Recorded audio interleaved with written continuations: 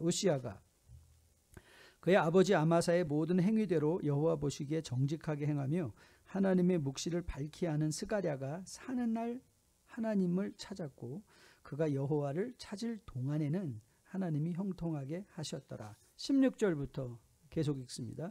그가 강성하여짐에 그의 마음이 교만하여 악을 행하여 그의 하나님 여호와께 범죄하되 곧 여호와의 성전에 들어가서 향단에 분향하려 한지라. 제사장 아사랴가 여호와의 용망한 제사장 80명을 데리고 그의 뒤를 따라 들어가서 우시야 왕 곁에 서서 그에게 이르되 우시야여 여호와께 분향하는 일은 왕이 할 바가 아니요 오직 분향하기 위하여 구별함을 받은 아론의 자손 제사장들이 할 바니 성소에서 나가소서. 왕이 범죄하였으니 하나님 여호와께서 영광을 얻지 못하리이다. 우시야가 손으로 향로를 잡고 분향하려 하다가 화를 내니 그가 제사장에게 화를 낼 때에 여호와의 전 안 향단 곁 제사장들 앞에서 그의 이마에 나병이 생긴지라. 대제사장 아사랴와 모든 제사장이 왕의 이마에 나병이 생겼음을 보고 성전에서 급히 쫓아내고 여호와께서 치심으로 왕도 속히 나가니라. 우시야 왕이 죽는 날까지 나병 환자가 되었고 나병 환자가 되매 여호와의 전에서 끊어져 별궁에 살았으므로 그의 아들 요담이 왕궁을 관리하며 백성을 다스렸더라. 우시야의 남은 시종 행적은 아모스의 아들 선지자의 이사야가 기록하였더라. 우시야가 그의 조상들과 함께 누움에 그는 나병 환자라 하여 왕들의 묘실에 접한 땅 곧 그의 조상들의 곁에 장사하니라. 그의 아들 요담이 대신하여 왕이 되니라. 아멘. 하나님의 말씀입니다.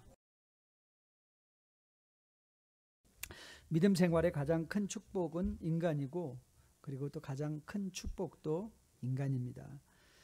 그렇게 이 세상을 잘 살아내기 위해서 우리에게 절실하게 하나님의 지식이 필요한 것만큼 인간에 대한 지식이 필요한 것이죠.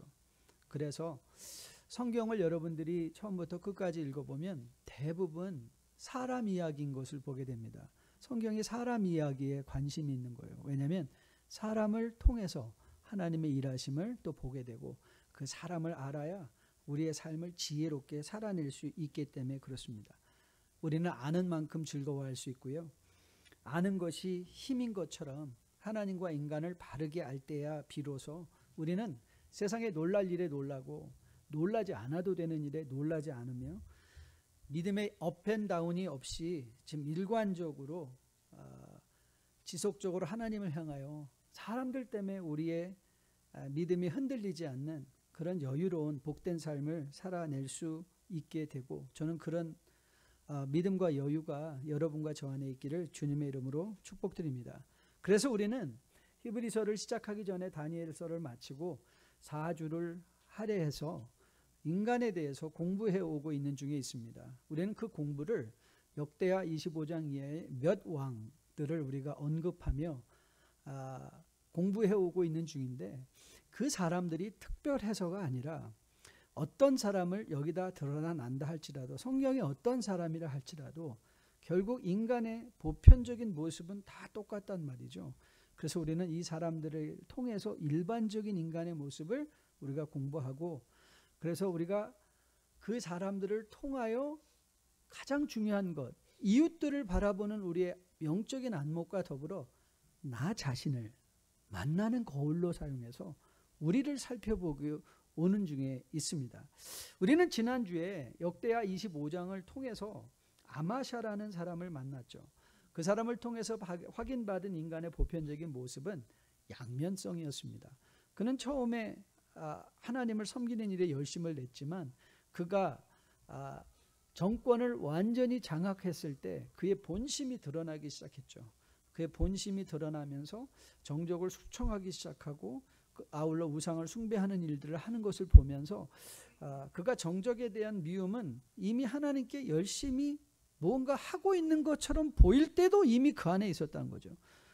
그렇게 인간은 이런 이중적이고 양면적인 존재라는 거죠. 선과 악이 공존하는 게 인간입니다.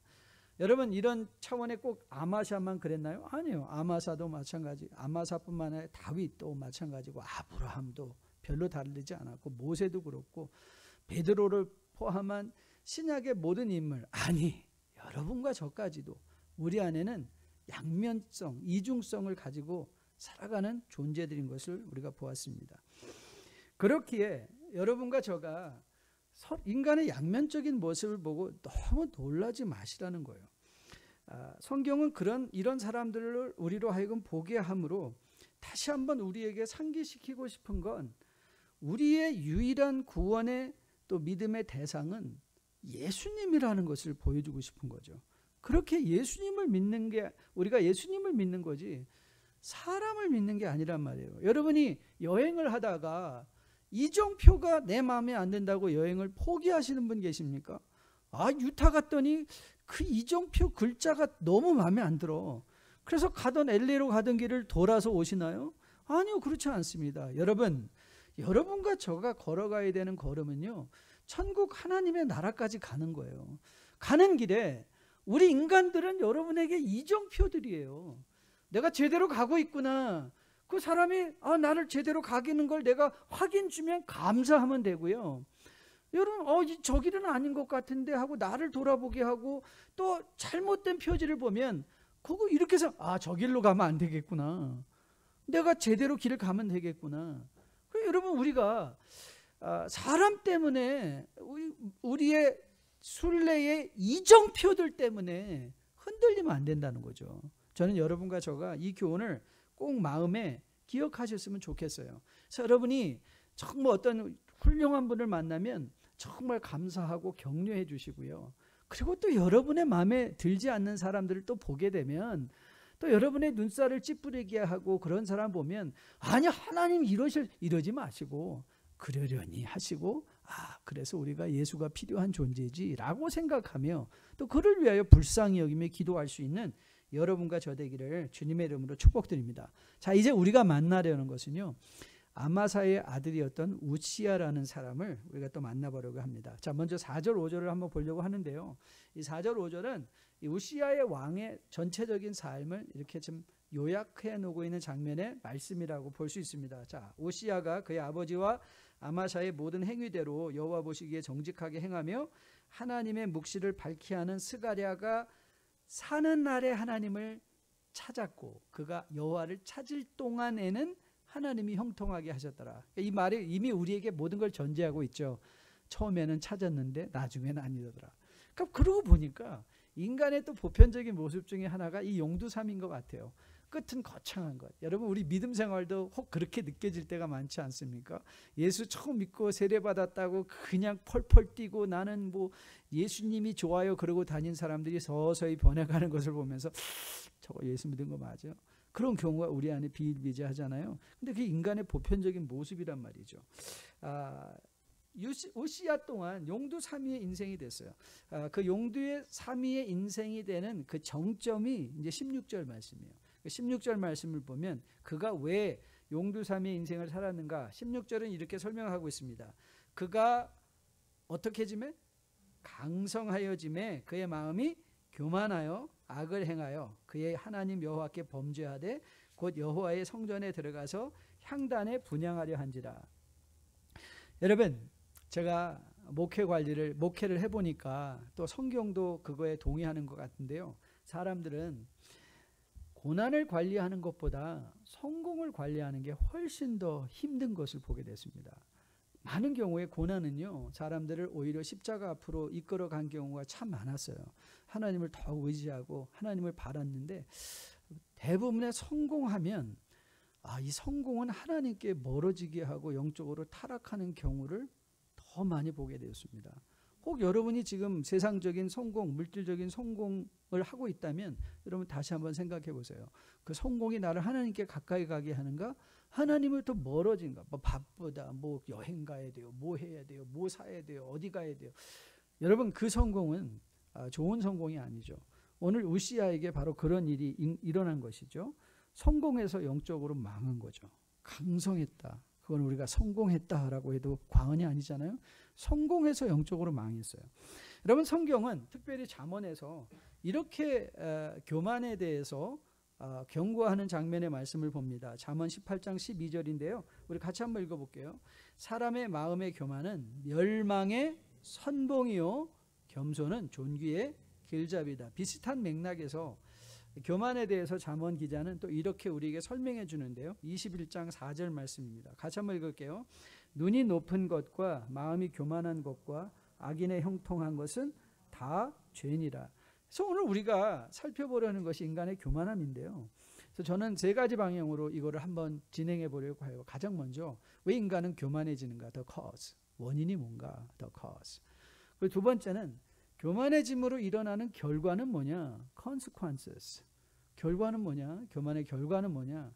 그리고 세 번째 여러분과 함께 살펴보려는 중요한 교훈은 그럼 어떻게 이 교만함을 방지할 거냐? prevention. cause, consequences and prevention. C자로 다 하려고 그랬는데 도저히 제 머리가 안 좋아서 안 되더라고요. 원인과 결과와 그래서 방지법 한번 보려고 합니다. 자, 역대기 기자는 우시야가 어떻게 강성해졌는가 그 원인을 15장에서 이렇게 밝혀주고 있습니다. 15절 말씀을 보시면 이렇게 기록이 되어 있어요. 또 예루살렘에서 재주 있는 사람들에게 무기를 고안하게 하여 망대와 성곽 위에 두어 화살과 큰 돌을 쏘고 던지게 하였으니 그의 이름이 멀리 퍼지면 뭐라고요? 기이한 도우심을 얻어 강성해졌다. 자, 여기서 기이하다는 말은 marvelous, wonderful. 그래서 오늘 보니까 우시야가 강성해진 건 1차적으로 15절에서는 사람들의 재주 있는 사람들의 도움이 있었다 그 말을 하는 거예요. 그런데 이것을 기이하다고 표현한 것은 인간이 상상할 수 없는, 인간이 논리적으로 이해할 수 없는 놀라운 도움도 받았다. 그럼 그 도움이 어디서 왔을까요? 하나님께로 온 것이죠. 하나님께로 온 것입니다. 그런데 우시야가 이런 도움을 입어서 강성하게 되었는데 그걸 잊어버린 거예요. 여러분, 성공은요 한 사람의 일이 아닙니다. 제가 요즘 소년심판이라는 드라마가 너무 좋다고 그거 꼭 봐야 된다고 그래가지고 제가 빨리빨리 봤어요. 근데 그 중에 한마디 말이 제 머리에 박혀졌어요. 맞아요. 자녀를 교육할 때 이런 말이 있어요. It takes entire village to raise a child.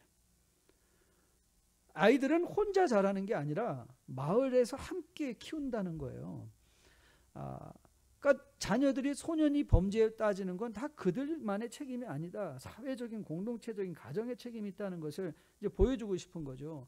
여러분, 한 사람이 성공하는 건 자기 능력 때문에 성공하는 거 아니에요.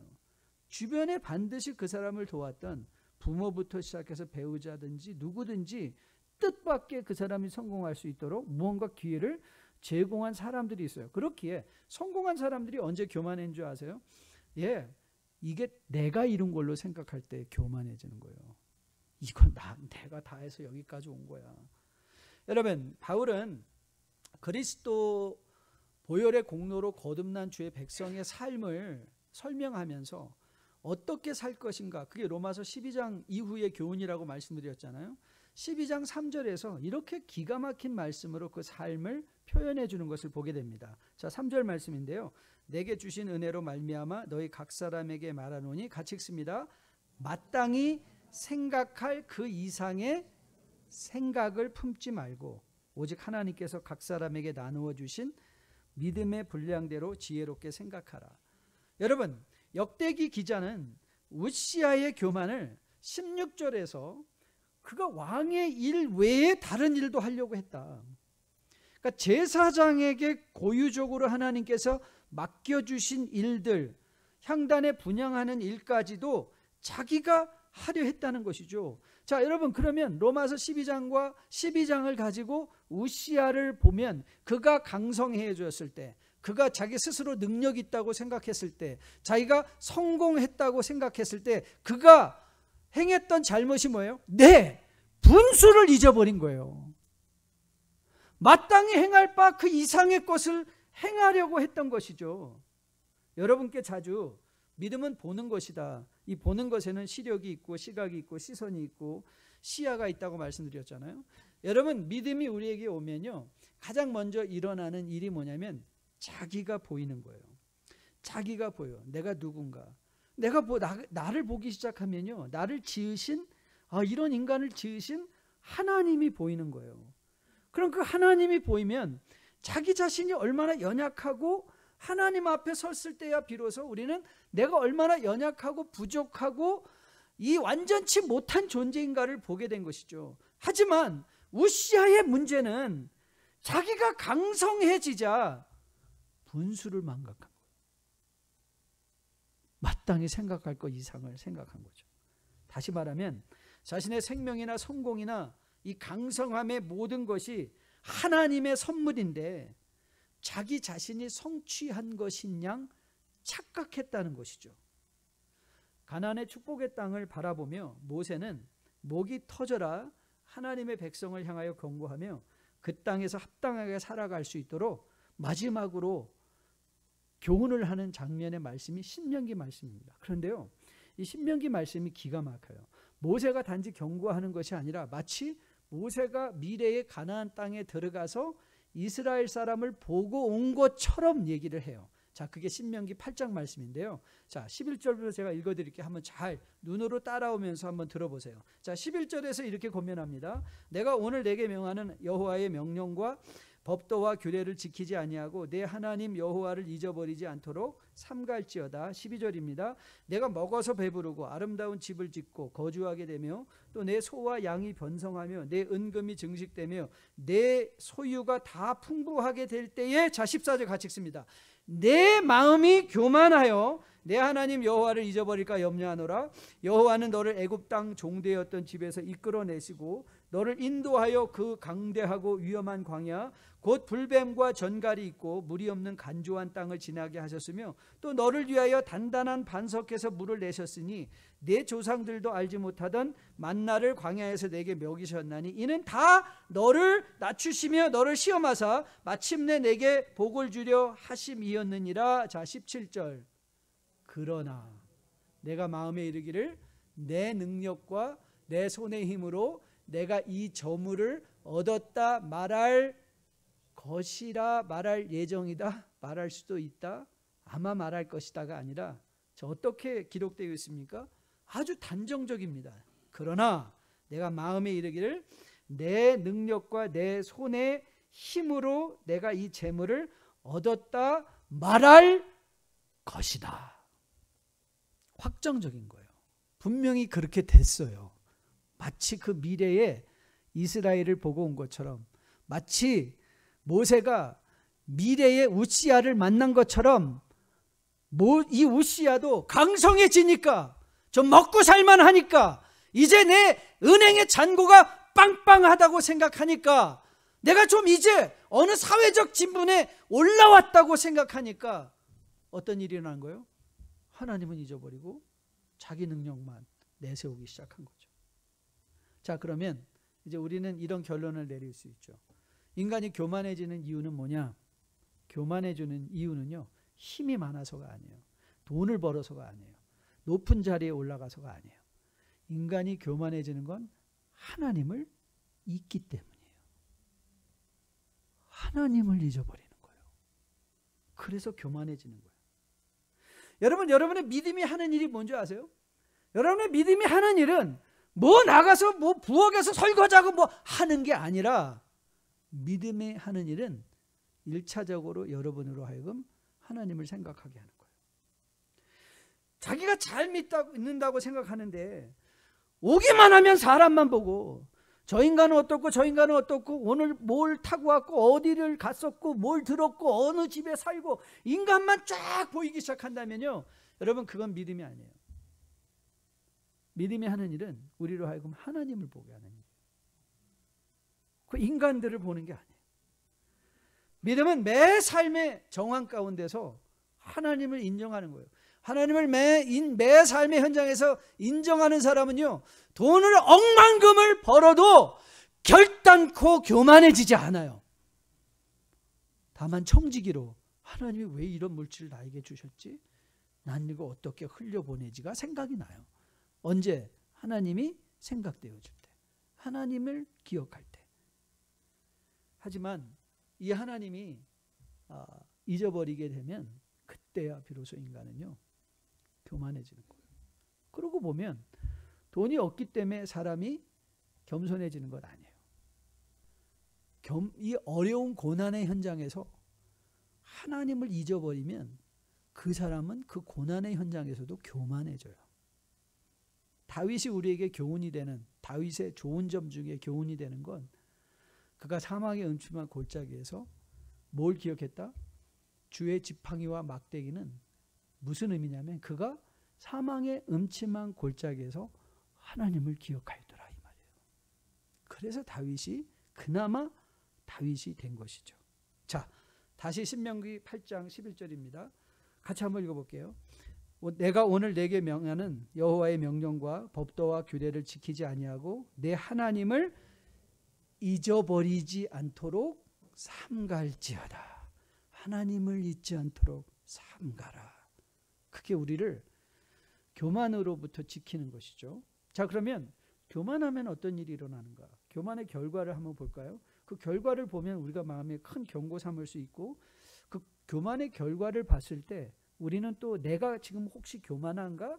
라고 스스로를 돌아볼 수 있는 좋은 인디케이터, 우리를 밝혀주는 지침들이 될 수 있겠죠. 자, 역대 기자는 우시아의 교만의 결과를 19절과 20절에서 이렇게 적고 있죠.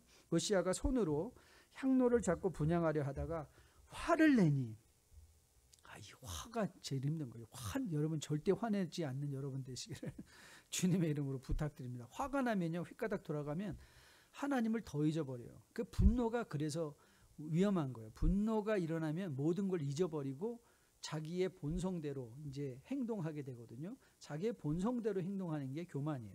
자, 이렇게 적습니다. 그가 제사장에게 화를 낼 때에 여호와의 전 안 향단곁 제사장들 앞에서 그의 이마에 뭐가 생겼다?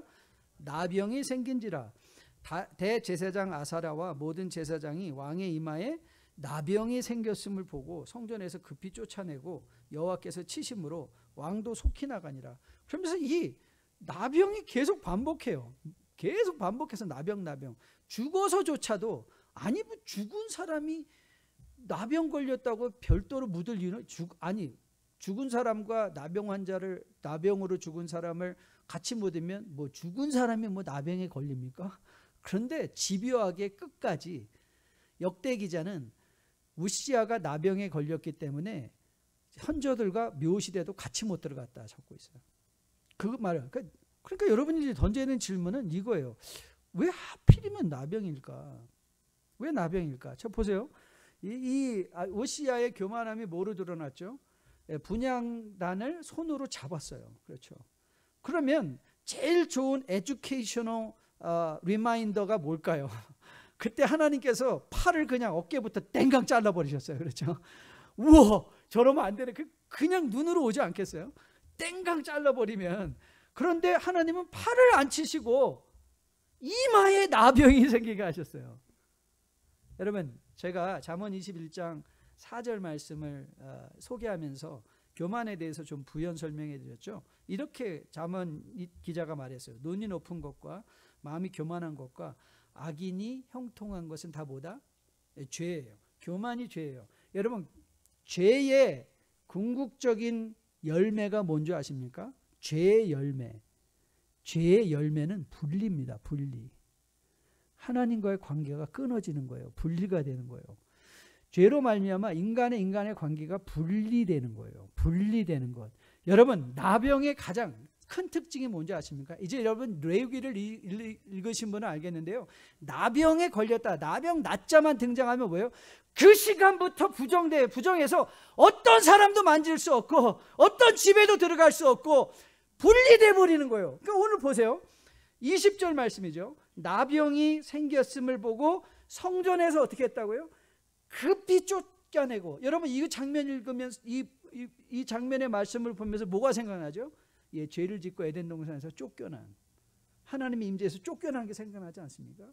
여러분, 나병이 하는 일이 뭐냐면요, 나병은요 사람들과의 관계를 분리시켜 버리는 거예요. 그리고 나병은 고립시켜 버려요. 그래서 교만한 사람의 대부분의 특징은 외로움입니다. 교만한 사람은 외로워요. 여러분이 과거에 알고 있었던 그 교만한 사람은 한두 사람은 있지 않습니까? 저는 생각하지 마시고 그 사람들의 특징이 뭐였어요? 예, 교만한 사람의 주변에는요 사람이 꼬이지가 않습니다. 사람이 안 꼬여요. 자기 혼자밖에 없어요. 그게 교만함이에요. 마치 나병 환자와도 같이 어느 누구도 가까이 가지 않고요. 어느 누구와도 가까이 할 수가 없는 거예요. 이 교만은 죄이고 교만은 하나님과의 인간관계를 분리시키죠. 에베소서에서 바울은 그 상태를 이렇게 설명한 거 기억하시죠? 그때에 우리가 죄인이었을 때에 에베소서 2장 12절입니다. 너희는 그리스도 밖에 있었고 이스라엘 나라 밖의 사람이라 약속에 대해서는 외인이요 세상에는 소망이 없고 못 없다 하나님도 없다. 여러분 우리가 교만의 나병이 우리 가운데 있으면 우리에게도 이런 일이 똑같이 일어납니다. 그러니까 여러분 한번 여러분 스스로를 돌아보려면 혹이라도 내가 교만함으로 내가 잘못 살고 있지는 않을까? 혹시 여러분들이 성령의 도우심으로 여러분 스스로를 돌아보기 원하신다면 여러분이 돌아보셔야 될 영역이 뭐냐면 요즘 내 주변에는 어떤 사람이 있는가 보면 돼요. 어떤 사람이 내 주변에 꼬여 있는가? 여러분이 스스로 나는 요즘 외로워. 나는 내 주변에 내가 마음 터놓고 얘기할 사람이 없어. 만약에 그렇다면 우리의 심령 가운데 무언가 교만함이 자리 잡고 있지는 않는가를 돌아보셔야 되는 거예요. 여러분 인간관계가 분리되면요 상대방의 말이 들리지가 않습니다. 귀가 막혀버려요. 귀가 막혀요. 자 오늘 본문 18절이죠. 그가 나병으로 이 교만함이 들어왔을 때 그에게 일어난 일을 18절에 이렇게 적었습니다. 우시야 왕 곁에 서서 그에게 이르시되 우시야여 여호와께 분향하는 일은 왕이 할 바가 아니요 오직 분향하기 위하여 구별함을 받은 아론의 제사장들이 할 바니 성소에서 나가소서. 이거 진리로 하나님의 말씀을 전한 겁니까? 전하지 않은 겁니까? 그런데 하나님의 말인데도 듣고 화를 내는 거예요. 화를 내요. 그러니까 귀가 막혀버린 거죠. 교만한 사람의 특징, 내 음성이 너무 크게 들리고 그러다 보니 하나님 말씀도 안 들리고 남의 말도 들리지가 않아요. 몸은 가까이 있는데 홀로 고립된 인생을 사는 것이죠. 교만의 결과가 뭐라고요? 분리입니다. 외로움입니다. 고립입니다. 교만의 대가를 우시아는 혹독하게 치릅니다. 백성들로부터 왕의 모든 일로부터 완전히 분리되어져서 홀로 외롭게 죽어갑니다. 그게 교만함의 무서움이고 죄의 무서움인 것이죠. 자 그러면 이제 우리가 마지막으로 던질 교훈이 받아야 되는 교훈이 그거죠. 그럼 나는 어떻게 교만한 사람이 되지 않을까? How can I prevent me being arrogant? 내가 어떻게 하면 교만한 자리에 교만의 함정에 빠지지 않을까? 겸손하면 되지 않겠습니까? 아닙니다. 겸손하면 되는 게 아니라 교만하지 않기 위해서는 가장 먼저 그리스도 안에서 거듭나야 됩니다. 그러니까 시력이 보여야죠. 그러니까 여러분 예수 믿지 않는 사람이 교만한 걸 보고 놀라지 마세요. 욕하지도 마세요. 그럴 수밖에 없어요. 그리스도 안에서 거듭나야 비로소 내가 보이기 시작하고 나의 교만함을 자각할 수 있게 되는 자리에 나가는 게 구원입니다. 그래서 우리가 그리스도 안에서 거듭나는 것이 중요하고요. 그렇다면 나는 그럼 그리스도 안에서 세례받고 거듭났는데 그럼 내가 또 더 주의하고 삼가야 될 일이 뭔가? 그것도 별로 어렵지 않습니다. 여러분 고만의 원인이 뭐라고 그랬죠? 하나님을 잊어버려서. 그럼 고만을 방지하려면 어떻게 해야 될까요? 하나님을 기억하는 거죠. 하나님을 기억하자. 그럼 이제 여러분들도 그런 질문이 들잖아요. 하나님을 기억한다는 게 뭐지? How can I remember God? 아니 하나님을 어떻게 뭔가를 떠올린다? 아니 이것도 간단해요. 하나님을 기억하는 좋은 방법이 뭐냐? 자 우리가 이제 앞으로 볼 히브리서 4장 말씀인데요. 자 4장 12절 13절 같이 읽습니다. 12절부터 읽을게요. 같이 읽습니다. 시작. 하나님의 말씀은 살아있고 활력이 있어 좌우 날선 어떤 검보다도 예리하여 혼과 영과 및 관절과 골수를 찔러 쪼개기까지 하며 또 마음의 생각과 뜻을 판단하나니 지으신 것이 하나도 그 앞에 나타나짐이 없고 우리의 결산을 받으실 이의 눈앞에 만물이 벌거벗은 것 같이 드러나느니라. 여러분 중에 그러죠. 아유 목사님, 저는 요즘 성경 읽을 틈이 없습니다. 세상 너무 바쁘고요. 뭐 지금 비즈니스가 얼마나 잘 되는지, 내가 지금 고난의 길에 내 코가 석자인데 아유 그 성경이야 뭐 좀 먹고 살만하고 시간 있는 사람. 여러분, 그건 엄청난 사단의 착각입니다. 여러분 성공할 때 치열하게 말씀 보셔야 됩니다. 고난의 길에 들어가셨을 때 여러분 치열하게 성경 읽고 묵상하고 하나님 말씀 앞에 서야 됩니다. 왜요? 성경 말씀이야 말로 우리로 하여금 유일하게 하나님을 바라보게 하고 하나님을 상기시켜주는 유일한 하나님의 은혜의 방편이기 때문에 그렇습니다. 여러분, 우리가 오늘 성찬을 받습니다. 바울은 이 성찬에 대해서 뭐라고 말씀하는지 아십니까? 고린도전서 11장에서 이렇게 말합니다. 내가 오늘 너희에게 전한 것은 주께 받은 것이니 곧 주께서 잡히시던 밤에 떡을 가지시고 축사하시고 떼어 이르시되 이것은 너희를 위하는 내 몸이니 이것을 향하여 나를 기념하라. 잔을 베푸시고도 똑같은 말 합니다. 나를 기념하라, 기억하라.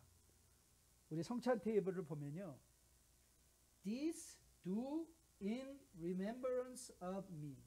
어떤 영어권 형제가 와서 그래요. 목사님, that's wrong. You should say do this in remembrance of me. Do this. 네, 여러분 그거 아닙니다. 이게 영어 문법을 틀려가지고 이렇게 한 게 아니에요. 바울이 하는 말은 뭐냐면, 바울이 강조하는 건 this, 이 떡, 이걸 먼저 생각하라는 거예요. doing은 나중이에요. 우리가 성찬을 받을 때 하나님이 우리를 어떻게, 이런 부족한 죄인을 하나님이 어떻게 구원해 주셨고 어떻게 오늘 이 자리에 나로 서게 하셨는가를 성찬을 이제 그때야 비로소 하면서 하나님을 기억하라는 거예요.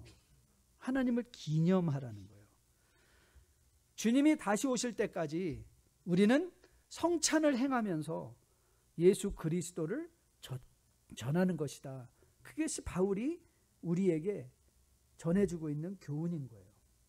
다시 신명기 8장 11절입니다. 신명기 8장 11절 또박또박 소리내요. 같이 한번 읽어볼게요. 신명기 8장 11절 내가 오늘 내게 명하는 여호와의 명령과 법도와 규례를 지키지 아니하고 내 하나님 여호와를 잊지 않도록 삼갈지어다. 여호와를 잊지 않도록 삼갈지어다. 교만은요, 하나님을 잊어버릴 때 우리 안에 들어오게 됩니다. 교만이 들어오면요, 우리는 고립되어지고 맙니다. 교만을 방지하기 위해서 우리가 해야 될 일은 하나님의 말씀 앞에 정직하게 서는 것입니다. 여러분, 우리가 살고 있는 이 세상은 아직 하나님의 나라가 완성되지 않은 과도기적인 세상입니다. 여호와 것, 하나님의 것이 있고 가이사의 것이 있고 가라지가 있고 알곡이 있는 세상입니다. 이 세상은요, 가만히 내버려 두면 더 좋아지는 세상이 아닙니다. 가만히 내버려 두면 더 나빠지는 게 이 세상입니다. 이 안에 있는 여러분과 저의 심령도 마찬가지입니다. 여러분이 여러분의 심령을 가만히 내버려 두시면 여러분이 더 경건해지지 않습니다. 더 거룩해지지 않습니다. 더 하나님에 대한 일에 열심이 생기지 않습니다. 여러분의 영혼을 가꾸셔야 됩니다. 여러분이 아무 일도 안 하면 더 겸손해지지 않습니다. 여러분들의 영혼을 하나님의 말씀으로 가꾸고 하나님 말씀 앞에 매일 치열하게 정직하게 서지 않는다면 우리가 혹 성공하는, 세상에서 경험하는 성공은 우리에게 너무나 무서운 교만의 함정이 되고 말 것입니다. 그러나 매일매일의 삶의 현실 속에서 우리가 하나님을 기억할 수 있다면, 그 하나님을 말씀을 통해서 엠마오로 가던 제자들에게 주님께서 나타나 그들에게 뭐라 말씀하셨죠? 이렇게 말씀하셨습니다. 모세와 모든 선지자의 글로 시작하여 모든 성경에 쓴 바 자기에 관한 것을 자세히 설명하셨다. 성경은 우리에게 어디를 구약을 보든지, 모세는 모세 율법입니다. 모세 오경을 말하는 것이죠. 선지자는 선지자들의 모든 글입니다. 그러니까 구약이에요. 구약에 있는 모든 말씀들이 다 자기를 가리키는 것이다. 예수를 바라보고 예수님을 생각할 때 우리는 교만의 함정에서 우리 자신을 지켜낼 수 있습니다. 그리고 하나님과 모든 사람과 더불어 행복한 삶을 살아낼 수 있는 거죠. 저는 오늘 여러분과 제가 다시 한번 오늘 이 말씀과 성찬의 말씀을 통해서 예수 그리스도의 은혜가 더 깊이 묵상되어지는 여러분과 저 되기를 주님의 이름으로 축복드립니다. 그리스도를 기억함으로 여러분들이 더 겸손해지고 그 성경적 겸손으로 말미암아 여러분의 주변에 함께 하려는 자, 함께 해야 할 자, 그 사람들이 함께 꼬여가며 그리스도 다시 오시는 날까지 우리의 최선을 다하여 믿음 생활 잘 감당하는 여러분과 저 되기를 주님의 이름으로 축복드립니다.